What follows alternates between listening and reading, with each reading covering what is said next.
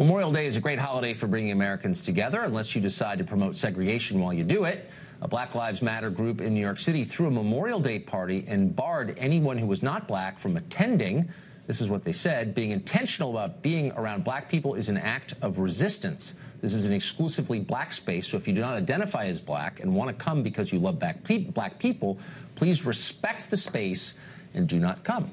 Lisa Durden is a political commentator and Black Lives Matter supporter. She joins us tonight. Lisa, thanks for coming on. Thank you. Good to see you again. You're doing well. Thank you. I was confused by this because I thought the whole point of Black Lives Matter, one of the points, would be to speak out against singling people out on the basis of their race and punishing them for that. Because you can't control what your race is, and yet they seem to be doing that. Explain that to me.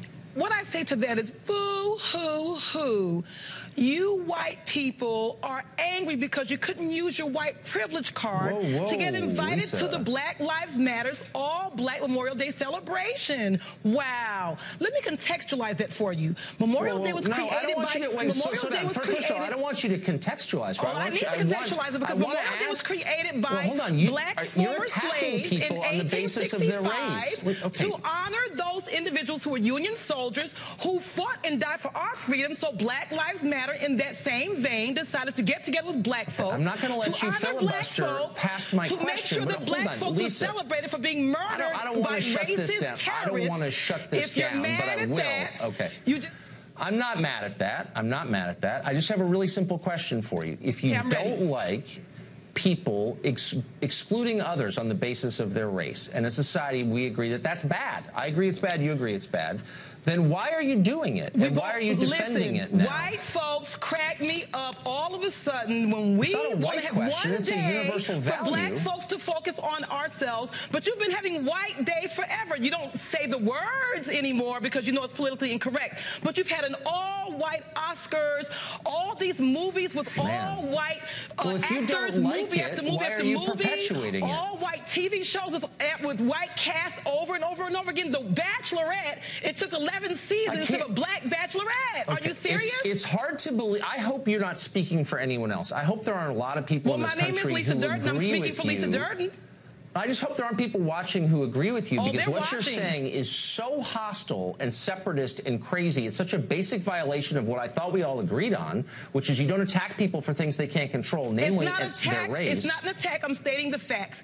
People give weddings where they exclude children. It doesn't mean they don't like children. They don't know if your kids are going to be monsters and those kids are going to be well behaved. So in that same vein, Black Lives Matter decided to have one day where they didn't want white folks who were going to be off the rails. They don't know if you're going to be the ones behaved and for them or the ones who are there against them. So they picked one day to do the celebration. Let me just ask you a quick question. Go right ahead. Do you think it's racist to exclude people on the basis of their skin color? I think it's racist when you've been excluding people for hundreds and hundreds and hundreds of years. Stop with your silly lectures. I'm asking you a very simple question. We're forced to come together collectively to celebrate ourselves because you guys won't.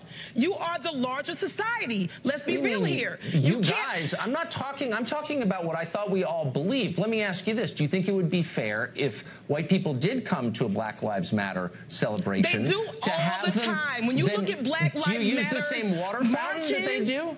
And you see Black Lives Matter coming together collectively for different issues. You see people of all races. So we do accept them. This particular day, they said, stay your asses out. We want to celebrate today. We don't want anybody going against us today. And you can't celebrate if someone who doesn't look like you is around?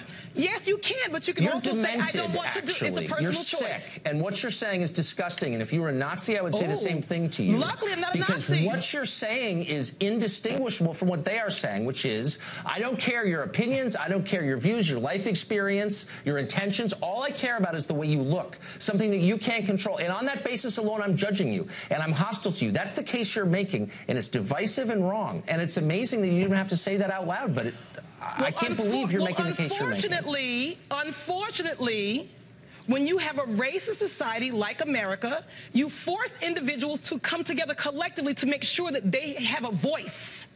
And that's unfortunate that the racism has caused people to come together collectively. Let me ask you a question. Is there a single white person in America you would have let into this celebration?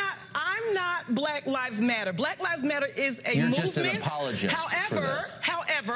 However, I can respect the decision. It doesn't mean it's a decision I would have made. Maybe I would have. Just like a wedding where I might say your kids can't bring their badasses in my wedding. Children are not an ethnic group.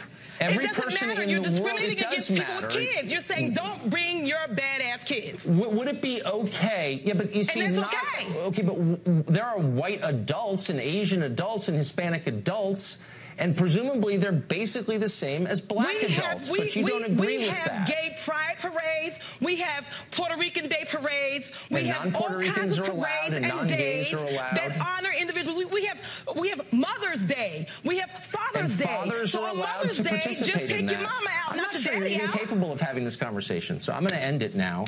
Let me just ask you one last. Let me ask you one last question, and be totally honest with this. Do the people in your world, your parents, your siblings, your kids, your friends, do they agree with you on this? My family respects my right to free speech. No, don't give me that dumb answer. I mean, do they agree with what you just said, though? Do you know a lot of people who agree with what you just said? Whatever. No one's contesting it. I'll see you next time on your show. You'll be inviting me on again. Do you know a lot of people who agree with you? Tucker, I'm going to see you again in less than a month.